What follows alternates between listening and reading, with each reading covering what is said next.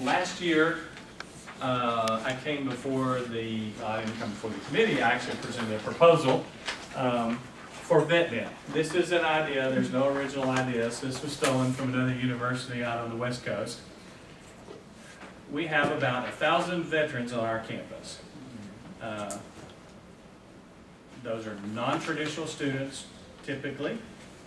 They come with varied experiences and the experience of having been in combat in most cases. And so they provide unique mental health challenges. They provide challenges for getting them through the coursework and graduating.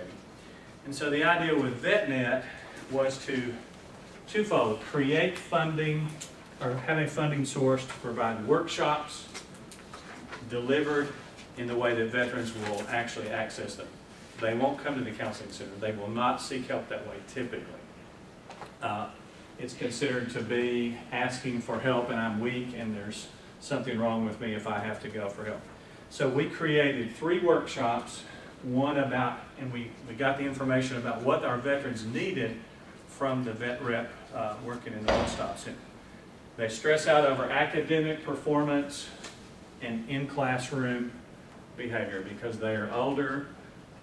A lot of times they hear very negative comments about, well, you chose to go do that, so you suffer the consequences. And they hear some pretty negative remarks.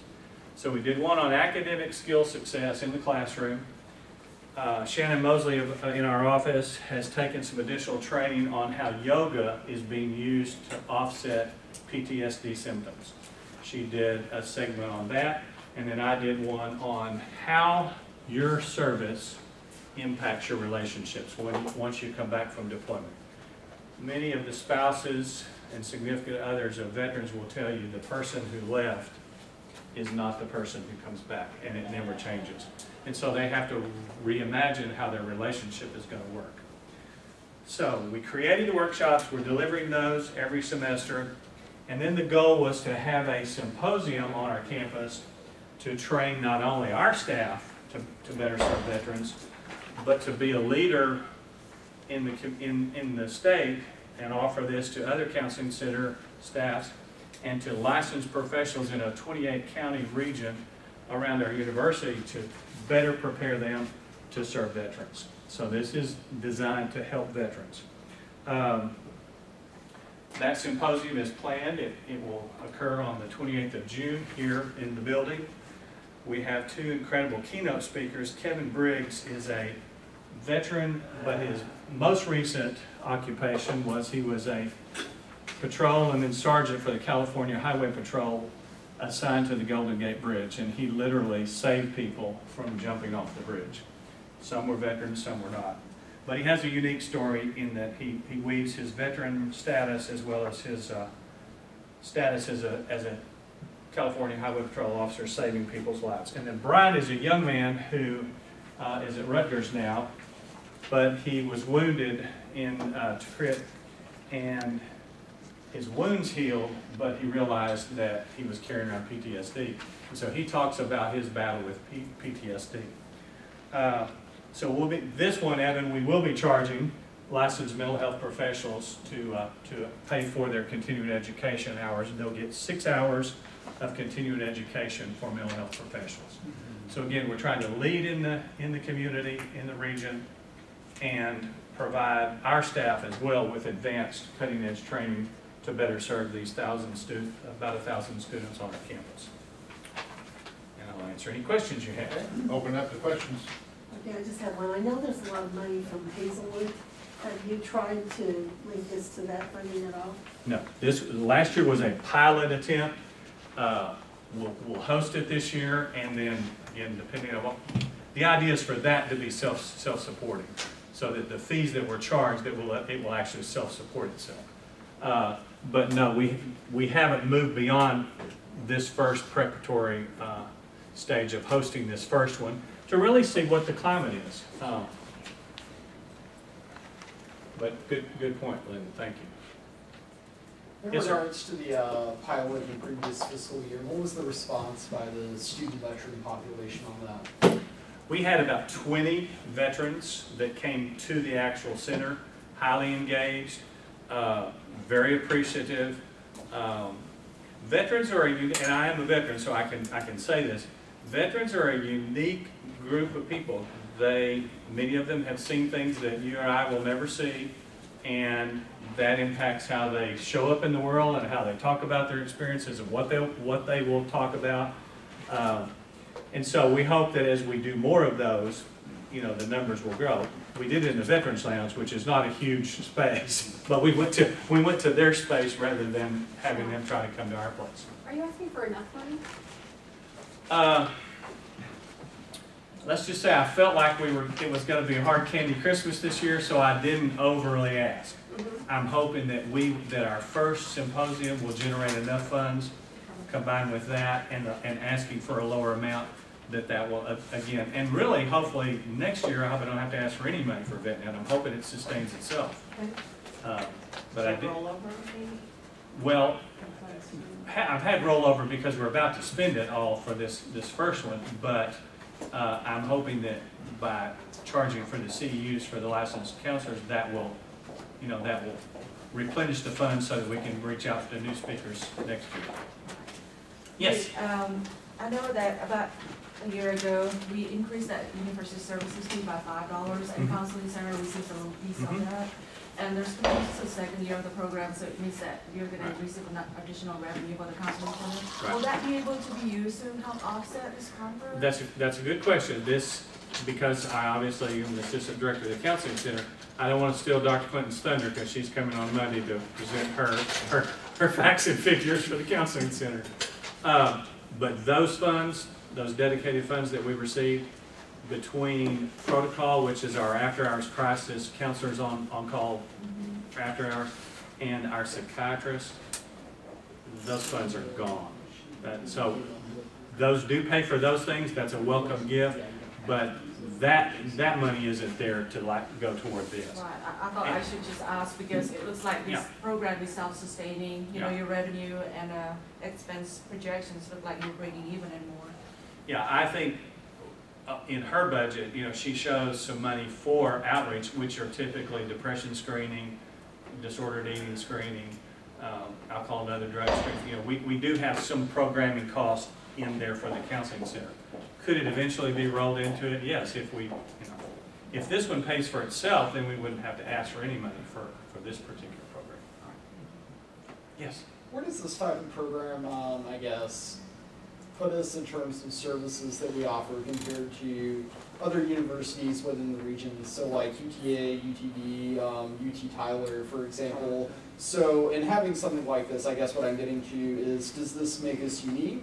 Or is this something that other universities in our region are already doing? Well, or do we know? I don't know specifically. I know that every one of us that have a license have 24 to 28 hours a licensing period of continuing education that we must have. So we must keep upgrading our skills, and I think you know this too from family members, right? So as far as us, we constantly are trying to upgrade the skills of our staff to best serve our students here. What I'm hoping this will do is attract other counseling centers in this area. I'm going to really push Maggie down at A&M and their big counseling center to try to get some of their staff to come up and let us be leaders in leading training, in training outreach. Every center probably is doing some sort of training. I don't know that they are also, as the center, hosting the training and saying, we're using this selfishly to upgrade our skills, but we're also trying to lead in our community mental health. So it'd be safe to say, though, that regionally this would have an impact that is perhaps innovative. 2 years ago, we went, all of our staff during the summer went to Dallas County Community College because they brought in a training specifically for veterans, and there were counselors from everywhere. So I'm hoping the same effect is going to happen here. Won't know until we do it the first time. So is this based on needs that Dustin has helped identify from the students he's working with from yes. veterans? I have a great rapport with both Dustin and the Student Veteran Association officers. Matter of fact, they will be a part of the panel discussion during the noon hour with Brian and talk about their experience as veterans on our campus and what they need, what they would hope for, or what would help them even improve. So. Someone Gavin has a question. Yes, Evan. Could you speak to the effect of what this would have? Right now, I know that the suicide rate when it comes to veterans is higher than the general population.